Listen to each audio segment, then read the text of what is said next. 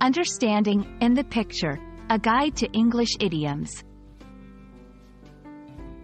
Hello, everyone. Welcome to our English learning channel. Today, we're diving into the world of idioms, specifically the phrase, in the picture. This phrase is commonly used in English, and understanding it can really help you in everyday conversations. Let's explore its meaning, usage, and some examples to make you comfortable with this interesting idiom. In the picture is an idiom that can mean being informed or involved in a situation or a plan. It's often used when talking about decisions, plans, or events. When someone is in the picture, they are aware of all the relevant information or actively participating in the ongoing matter.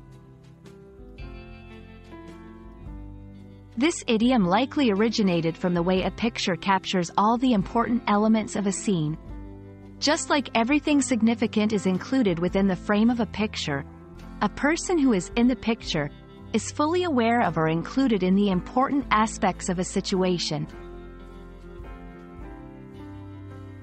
Here, we will go through various examples of how to use in the picture in everyday conversations. You'll learn to use it in different contexts, such as in professional settings, casual talks, or in discussing plans and strategies. 1. Professional context. Make sure everyone involved in the project is in the picture about the deadline change. 2. Casual conversation. I haven't been in the picture about their weekend plans, so I'm not sure what they decided. 3. Planning and strategies. Before we proceed, we need to get our manager in the picture about our new approach. In this section, we'll cover some common mistakes people make while using in the picture.